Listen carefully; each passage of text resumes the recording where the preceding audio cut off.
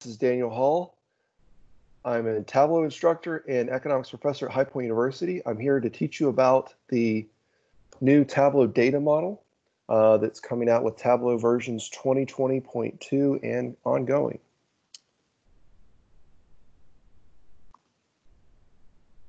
All the documentation that you need for this exercise is linked to my Tableau public profile in the new Tableau data model Bookshop data set. It's one of my featured visualizations at the time this video is recorded.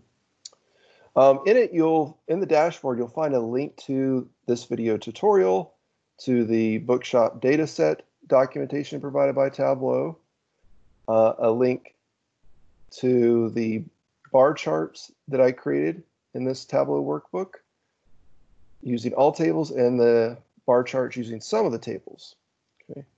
Also here is an example of the logical layer and the physical layer in the Tableau data model for the Bookshop example.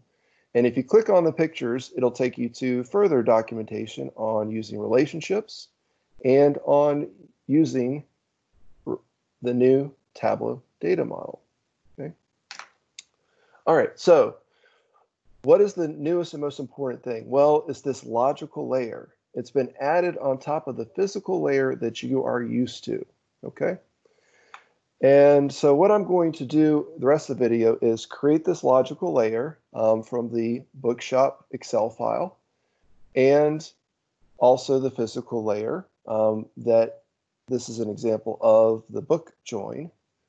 And then I'm going to create the bar charts using all tables and the bar chart using some tables. So let's begin. All right, I've already got the data source connected, the Bookshop Excel data. And I'm going to drag book to the view. And that is because it is the table that has the most connections out of these 13 tables in this one Excel file. So we're working with one data connection here. And we are going to build out our relationships in this logical layer using logical tables here, okay? But before we do that, I want to actually take this logical table book and construct two physical tables that define it. And so I'm going to double click this. As you can see already, the physical table book defines the logical table book, okay? And so I'm going to add info to this, and if I do so, I can union it or create a join like I would in previous versions of Tableau. All right, so I'm going to do an inner join, and I'm going to use book ID as my joining field. Now, for info, what do we have available? We don't have book ID, and so we're going to create a join calculation that concatenates book ID 1 and book ID 2.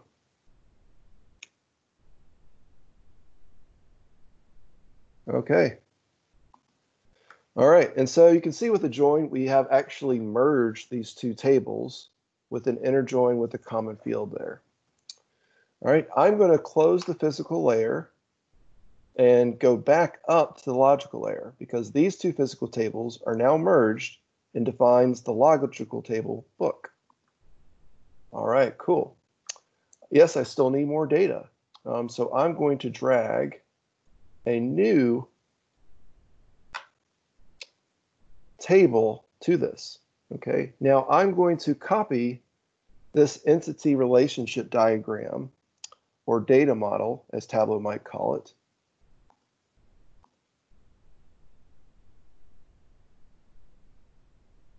And I'm going to drag this to the right side so you can kind of view in a side-by-side display. Let's take away some of that real estate there.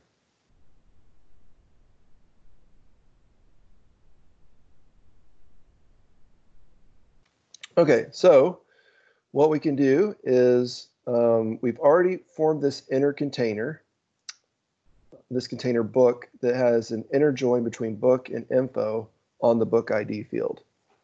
All these other tables, edition, author, series, ratings, checkouts, and award, can now be linked to the logical table book without doing a formal join. Okay, it is going to do something similar to a data blend in the sense that the tables will still exist independently, but they will have a linking field as shown by the diagram.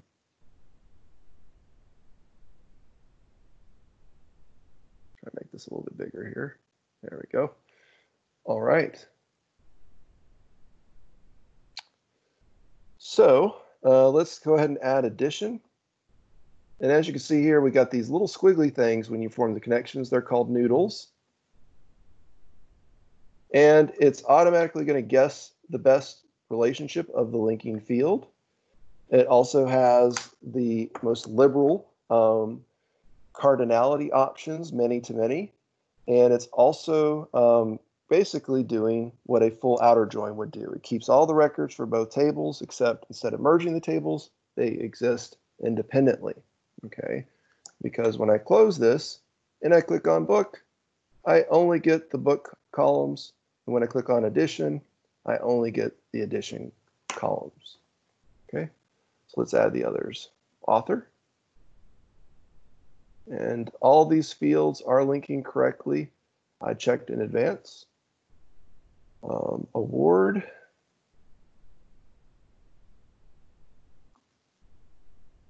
Checkouts.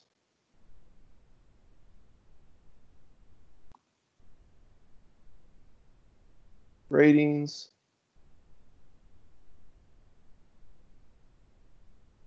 And series.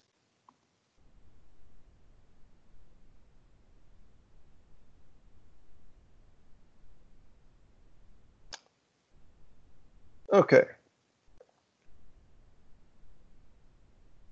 So let's make this a little bit, the table a little bit smaller so you can see everything that's in here. Okay, so far we've connected all of the tables to the left, everything except for the tables on the very right here. So we've got 8 of the 13 tables connected. Well, the remaining tables connect to the addition logical table. Okay, so I can scroll over, click to focus on the addition table, and I'm going to connect publisher and the sales for the first quarter.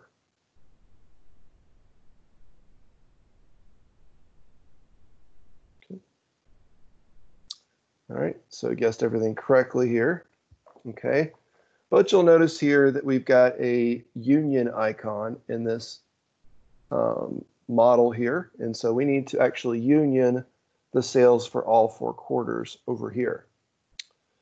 Okay, so we have the logical layer on top, in which is also known as the relationship canvas. Okay, and then below it we have the physical layer, which is also known as the join canvas. Okay, so you can only connect logical tables using relationships at the logical layer, and you can only join physical tables at the physical layer. But what about unions? Well, let's see. It looks like I can union at the logical layer. Cool. What about the physical layer? Double click. This looks more familiar, right? Let's add quarter 3 to quarters 1 and 2. Oh. So I can union at the physical layer as well. Let's click back. Oh, okay. Wonder if I can go back now. Oh, I can union at the logical layer. So I can union tables at the physical layer or the logical layer, doesn't matter. Okay, so now we have this relationship set up. I can now maximize this and take a look. Okay. All right, so here is our data model. And as you can see, every time you click on a logical table, you're going to get just the columns for that table. And you can choose to clean this up and hide the columns that you don't need, just like you would previously. I'm going to leave them as is because I want to make a quick viz. So I'm going to go to the worksheet and I'm going to create a viz that I call bar charts. Okay. And I'm going to do my bar charts based on the author name. Oh, I don't have author name here. Okay. But I can create a calculated field, so I'm going to do that.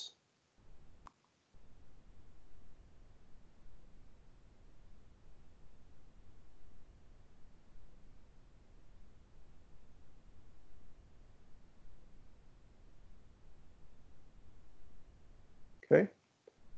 Drag that to rows. Okay. Now, you might notice a few things look different. Okay, but first let's focus on things that have not changed. You still have measure names for all the measures of all the tables that you have with this data source. Okay, you still have measure values representing all the measure values for all these fields in this data source. Okay, so I'm going to drag measure values to columns here. Okay, and I'm going to filter based on measure names. And I'm going to use the drop down. I'm actually going to use a single value list here. Okay. And so I want to see which authors have simply written the most pages. And so I'm going to do that. Sort descending. And I don't need this field label anymore. Drop that. Don't need the values. Kick that. And don't care about the nulls right now. Okay. All right, so this is using all of the data here because I can easily switch using different measures across these tables. Okay. All right. Now, let's duplicate this. And I'm going to just use some of the tables because right now I'm only interested in the count of sales, okay, and the price. Okay? So if I rename this just I want to go to price, and I don't want the sum of price, I want the average price. Well, when you do this, all of a sudden, you're not using all the values. You're just using some of the values. And so I'm going to now add one more field here.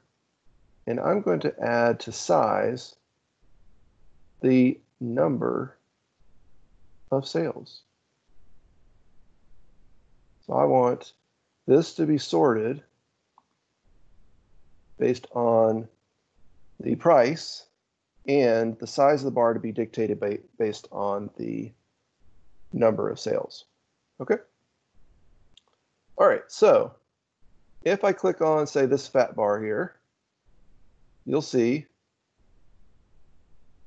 when I go to view data, you'll see that it's showing that I'm using these columns, author name, average price, count of sales. And I'm using the book table,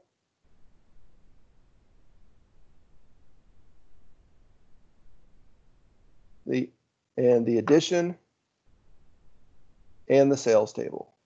Okay. So I'm using the author table, the edition table, and the sales table. So I'm only using the data that I need. Okay. And this is going to allow my visualizations to be rendered faster. And so that's the unique feature of this. Now, while you're looking at this, one other thing about the data pane is that there's no longer a number of records for the entire table or the entire data source here. You actually have number of records stored locally at the logical table for each logical table. So you can see series count for the series table, sales count for the sales table, ratings count for ratings table, and so on. Okay, and so now you can do a count at the logical table there.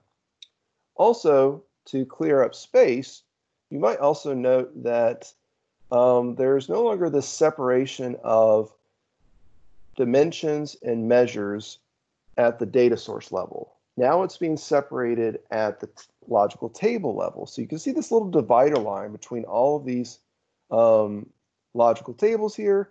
And if I try to just move publication date here, let me make this just a little bit bigger. If I try to move publication date here, or prices, there we go. If I do it just right, you can see that I've got dimensions up top and measures down below. That's true, it's just it's restarting after each table. And I like this view a little bit better because now when I collapse all these tables, I only see them once. I don't see them once for dimensions, and I don't see them once again for measures. So each logical table only shows up once. And so you'll notice that in the table view, it's being sorted based on the logical tables. And within those logical tables, you're going to get a count, and you're going to get a separation of dimensions up top and measures down below. So I hope that these new features with Tableau 2020.2 and up is going to make it easier for you to conceptualize your data visualizations, do more data exploration, and only use the data that you need. Hope you enjoyed this video tutorial. Have a great day and happy visiting.